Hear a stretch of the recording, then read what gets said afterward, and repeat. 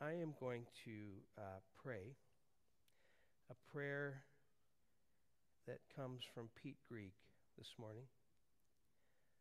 Pete is the head of the 24/7 prayer movement, and Pete wrote some words that I think are helpful to us in the midst of what Israel is facing.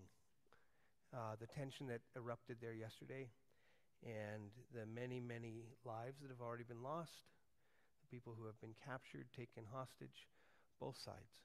And so would you allow me, we would be amiss as God's people not to pray for the tension that's over there this morning. So pray with me.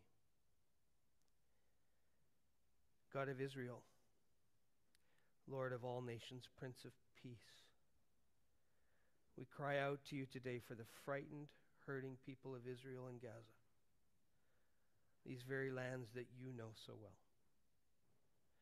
First, we pray with all of our hearts for those grieving the sudden loss of loved ones, those who've been captured, those whose homes have suddenly been destroyed.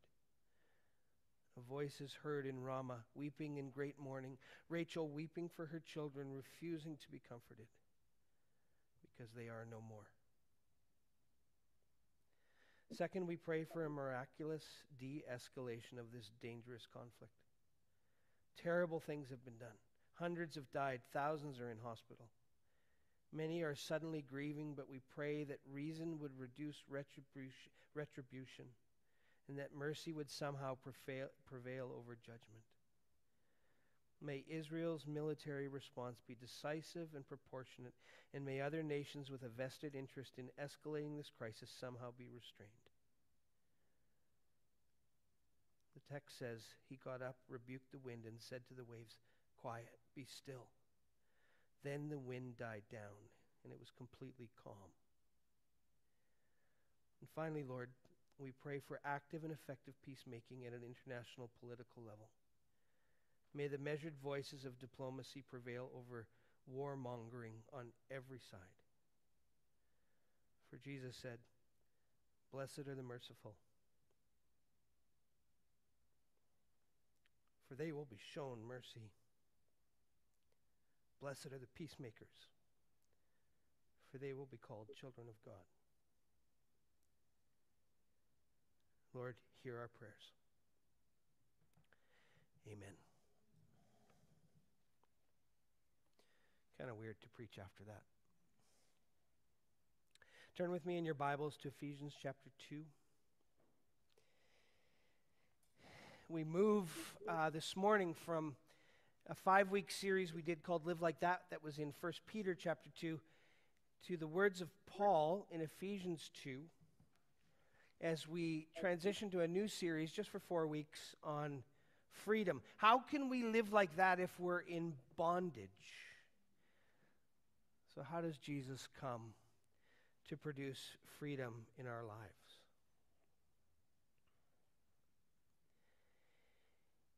There's a clip that we have had previous years we've shown called from a movie called The Mission. I'm not going to show it this morning. It's all queued up, ready to go, but I'm watching the clock. But I want you to hear Ephesians chapter 2 from the Message. Nicole, am I able to? Perfect. From the Message. It wasn't so long ago that you were mired in that old stagnant life of sin. You let the world, which doesn't know the first thing about living, tell you how to live. You filled your lungs with polluted unbelief, and then you exhaled disobedience. We all did it. All of us doing what we felt like doing when we felt like doing it. All of us in the same boat. It's a wonder God didn't lose his temper and do away with the whole lot of us. No, instead, immense in mercy and with an incredible love, he embraced us. He took our sin-dead lives and made us alive in Christ. He did all this on his own with no help from us. And then he picked us up and he set us down in highest heaven in company with Jesus, our Messiah. Now God has us where he wants us, with all the time in this world and the next to shower grace and kindness upon us in Christ Jesus. Saving is all his idea. It's all his work. All we do is trust him enough to let him do it. It's God's gift from start to finish. We don't play the major role. If we did, we'd probably go around bragging that we'd done the whole thing. No. We neither make nor save ourselves. God does both the making and the saving. He creates each of us by Christ Jesus to join him in the work that he does, the good work that he's gotten ready for us to do, the work that we had better be doing.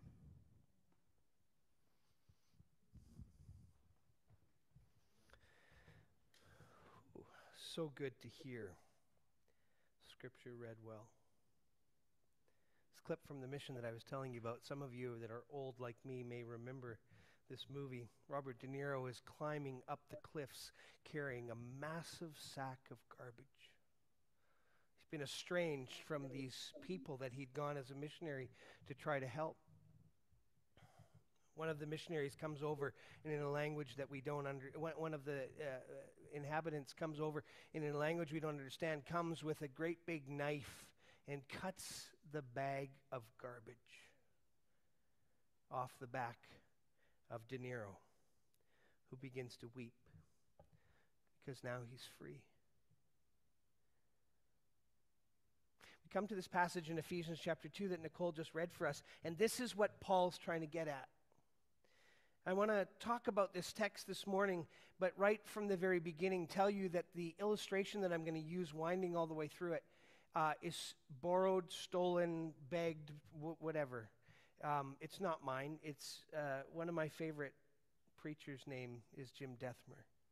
And Dethmer does this, and when I have heard this sermon, I just go, you can't improve on this, so I'm going to use it, but I'm going to tell you it's his. We have a problem, Paul says in verse 1.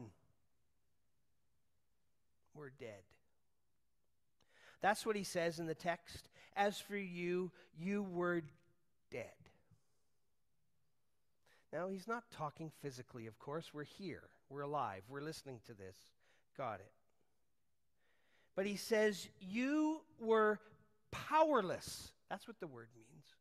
You can't do anything about this. Why? You're powerless in your transgressions and in your sins. You're powerless to stop doing the things you know you ought to stop doing, and powerless to start doing the things that you should start doing.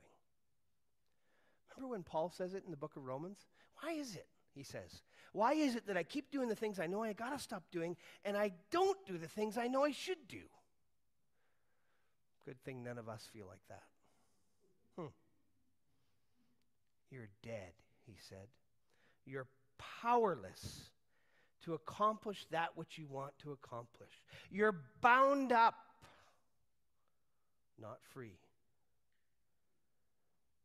We're bound up even by the fact that we don't realize we're powerless. Ron, I know you like to go boating. Can you imagine if you're boating on the Niagara River above the Niagara Falls and you've got a little boat and the engine conks out? You're dead. Powerless in that boat to do anything. And that's what Paul's telling us about our lives. He said your condition is you're dead.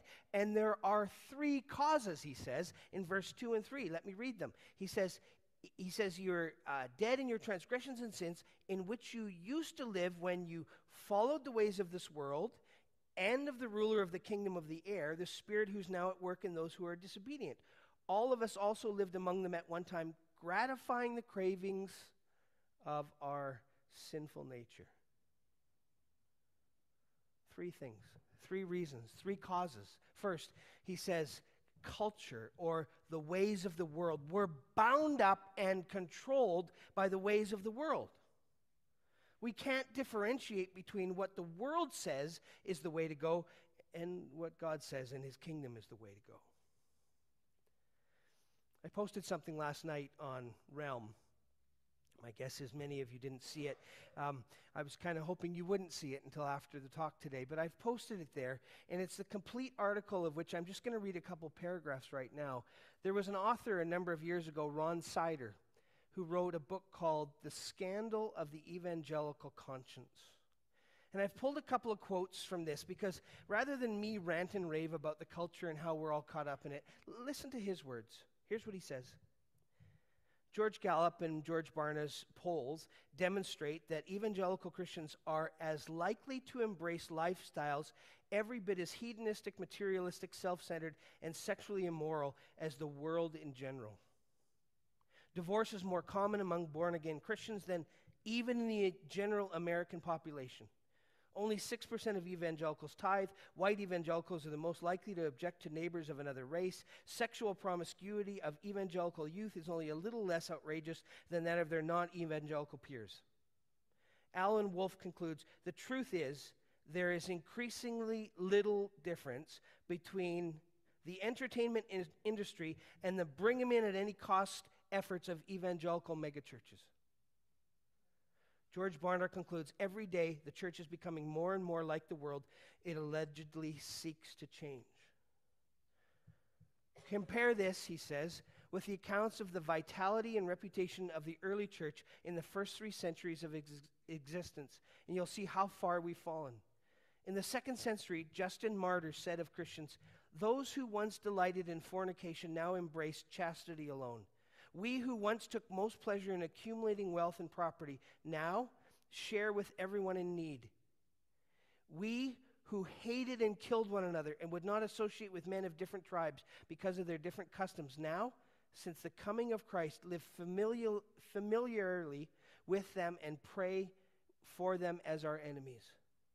Writing in about AD 125, the Christian apologist Aristides described Christians with these words, they walk in all humility and kindness, and falsehood is not found among them.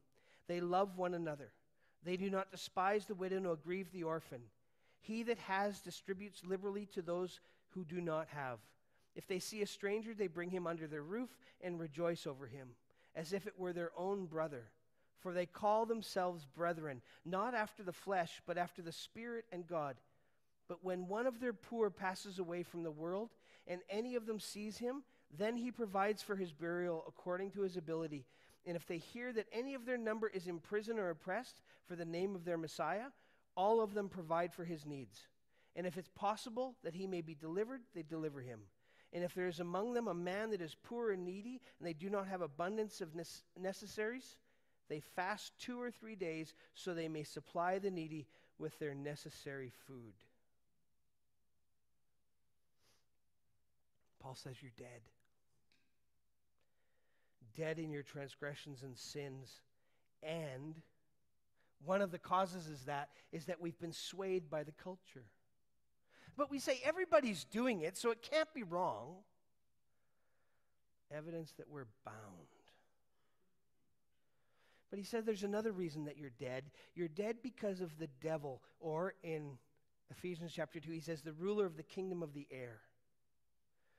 C.S. Lewis, the author of Chronicles of Narnia, said it this way. There are 2 equal and opposite errors into which our race can fall about the devils. One is to disbelieve in their existence. The other is to believe and to feel an excessive and unhealthy interest in them. In other words, we're bound on either end of this. We either ignore the work of the devil or we pay too much attention to it. But I think sometimes we're bound because of the fact we say, well, the devil made me do it. Sometimes there's oppression. Sometimes there's spiritual battles. But maybe we're bound by a lack of knowledge of these spiritual battles. Maybe we're bound by making excuses, relieving ourselves from responsibility. I think in the next 3 weeks, as Deb talks about each of these things, I think we need to pay attention to the level of spiritual battles on around us. We're dead because of the culture. We're dead because of the devil. We're dead in our transgressions and sins because of the self, gratifying the cravings of the flesh. I did it my way. Come on, sin's fun. If it wasn't fun, we wouldn't do it. It's fun. And in the moment, it seems like, well, it's not a big deal. You've heard of the little kid two little kids, brother and sister, they were fighting, and the mom pulled them apart when the boy had kicked the girl in the stomach and pulled her hair. And the little boy said, well, the devil made me kick her in the stomach. But I thought of pulling her hair all by myself.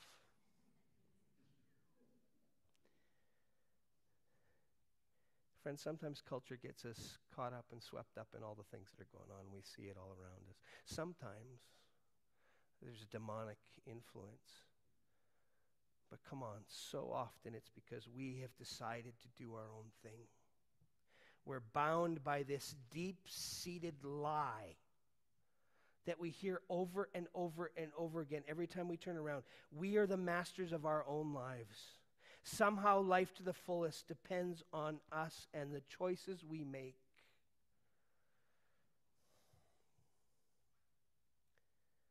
You're on the Niagara River. Your engine conks out. You're dead. You're powerless to do anything. And all of a sudden, the current of the water, the current of the ways of the world starts pushing you faster and faster towards the edge of the falls. The wind comes up and starts to blow you. And then, like an idiot, you stand up on the gunnels of the boat and start glumping, pushing yourself faster and faster towards the edge. This is the state, Paul says, that we're in. We're bound by all these things. So he says there's consequences. Look at verse 3 with me and hear the words of Paul back in verse 3. All of us also lived among them at one time, gratifying the cravings of our flesh and following its desires and thoughts. Here we go. Like the rest, we were by nature, what? Deserving of wrath, or said in another translation, objects of wrath. Now, what is that? Our condition is dead. The causes are the culture, the devil, and our own selfish desires. The consequences are we're separated from God. We hear objects of wrath, and immediately we think, well, yeah, God's this mean, horrible ogre that doesn't want the best for us. Come on. That's not even close to the truth. That's not what that means. That means that we have separated ourselves from God. And that the objects of wrath, the wrath is the reality that we've created this space between us and God. He's not moved. But we have. We're dead in the water, carried by the current, blown by the wind, pushing ourselves to the inevitable. We're about to go over the falls.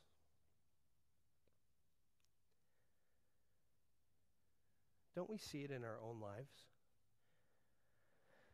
We drive down East Hastings, see all forms of horrible bondage that people are in. Addiction to drugs, alcohol, poverty, mental illness, homelessness. Yeah, those people are in bondage. And what about our street? What caused those people to be on East Hastings? Culture? Yeah, you bet. There's a lot of that in there. The devil? Yeah, you bet. He's the destroyer of life. Self?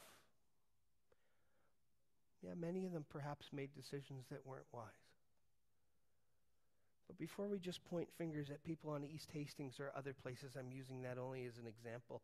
Look on your street. Look in your house. Look in your life. What are the forms of bondage that we're in? We have transgressions and sins, just the same as others. Why do we think that our transgressions and sins don't leave us just as powerless as other people we see? We too are dead. Dead, without power to change. We too have addictions. They just might look different. Maybe it's to sex, to money, to food, to entertainment, to power. We too are in bondage.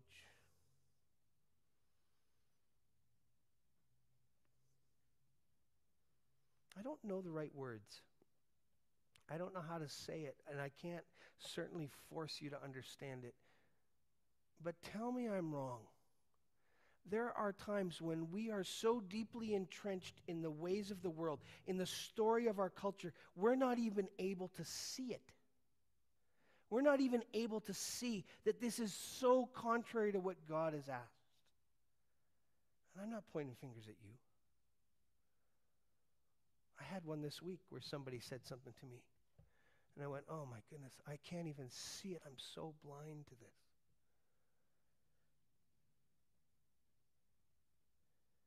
We choose to do things our own way every day. And then wonder where God is. Like as if God's some genie that magically comes along and makes our life better.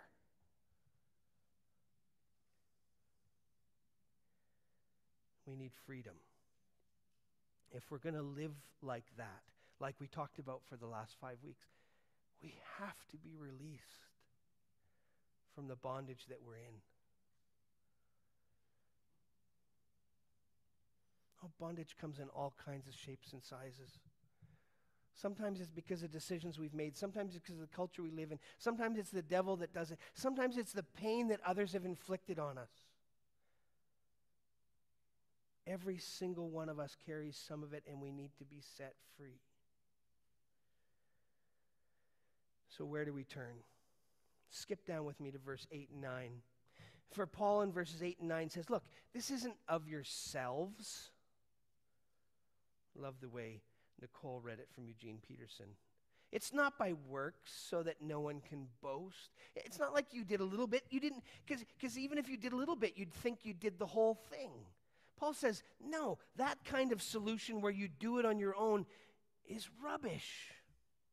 But we do it all the time. We try to live by good works.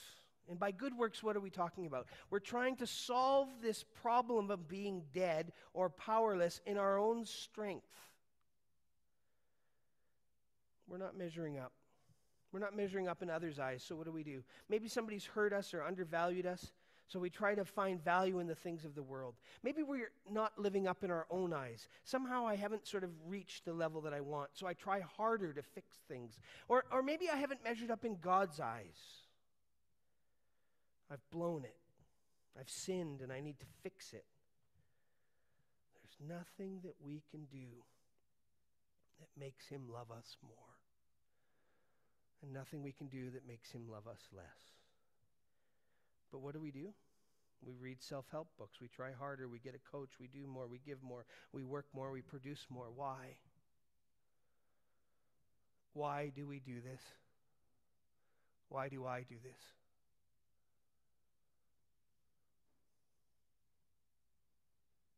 Because the answer is it's there when we stop and we think about it. It's because we live in the wrong story. We live in the story of the world that has sold us this lie over and over and over again, that your value comes from your achievement or doing more or giving more or being higher in power on the ladder in your company. Paul says you need to be free.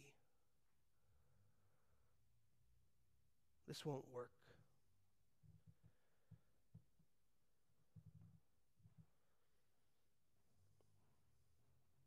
We try harder. And you know what happens. It works okay for a while. Just think of a diet. It works okay for a while, right? And then we fail. We're exhausted.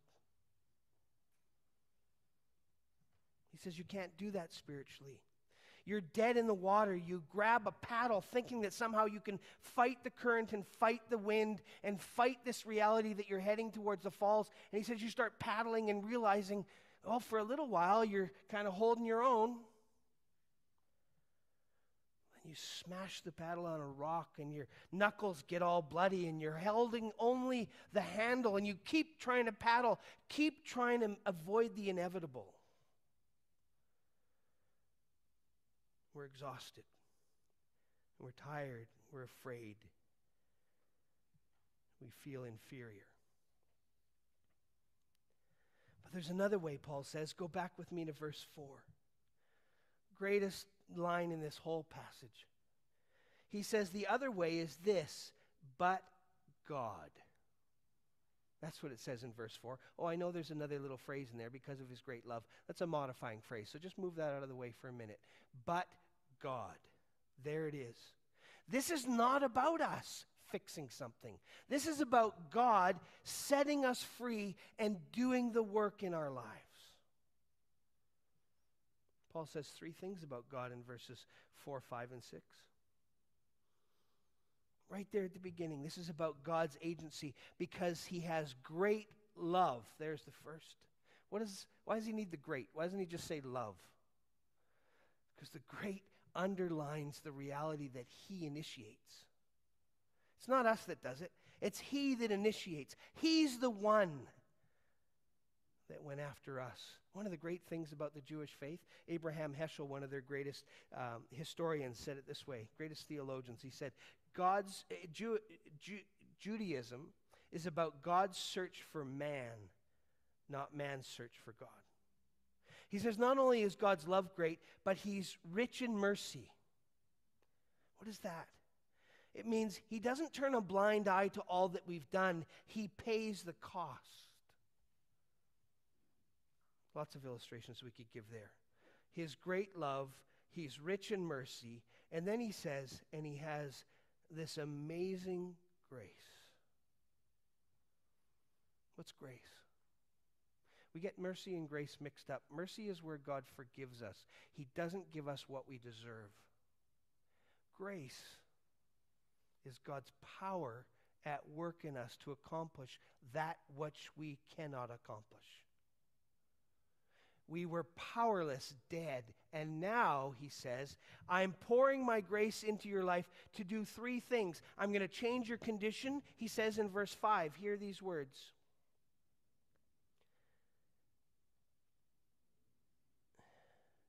I'm going to start at 4 again. But because of his great love for us, there's the first, God who is rich in mercy, there's the second, made us alive with Christ, even when we were dead in our transgressions. It's not us that makes us alive again. It's him that makes us alive. He changes our condition from being dead to now being alive. And then he continues, it is by grace you have been saved. And God raised us up with Christ and seated us with him in the heavenly realms. There's the second thing. The cause for us being dead was the culture, the devil, and our own decisions. The cause now for us not being demised, not going over the cliff, but instead being saved, and not only saved. What does it say that happens to us? We're not only rescued from going over Niagara Falls, what happens to us? We're raised up and seated next to Christ. We're not just set free so that we don't die. We're set free so that we're raised up to be seated next to him. Therefore, we're moved from our demise to being seated next to Christ. And in verse 7, he tells us the consequences.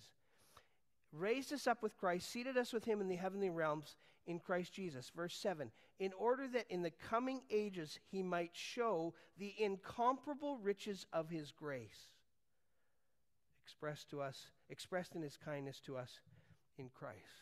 What's he saying? The consequences are this, not that we're separated from God, but that he's glorified because we become trophies of his grace. In other words, God raises us up to be seated next to Jesus and puts us on display so that every single person and every spiritual being can say, Jim is a trophy of God's grace. Ron is a trophy of God's grace. Do you see it?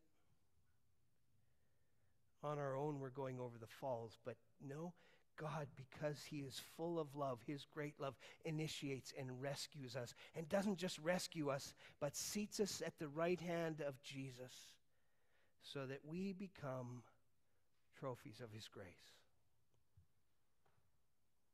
Last verse. Skip with me down to verse 10. What difference does Jesus make in our lives? hear the words that Paul says, "For we are God's handiwork, created in Christ Jesus to do good works, which he prepared in advance for us to do." Two things. We're his masterpiece. When he sets us free, he signs his name and declares that you, me, are his. We are his masterpiece. He is proud and recognizes that we are his. And it says, and we are created in Christ Jesus to do good works. In other words, we join with him on mission. We are his masterpiece. We become his, and he declares to the whole world, "You're mine." And he sends us on mission, created not to do good works to try to prove that we're okay, but to join with him in good works as he redeems all the world. Friends, we are in bondage, but Christ has come to set us free.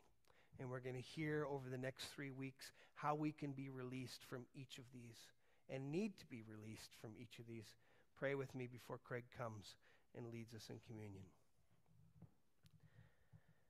Jesus, we confess to you, we are powerless. Powerless to save ourselves. But we glorify you that in Christ Jesus we have been set free. Now, Lord Jesus, would you come upon us in power?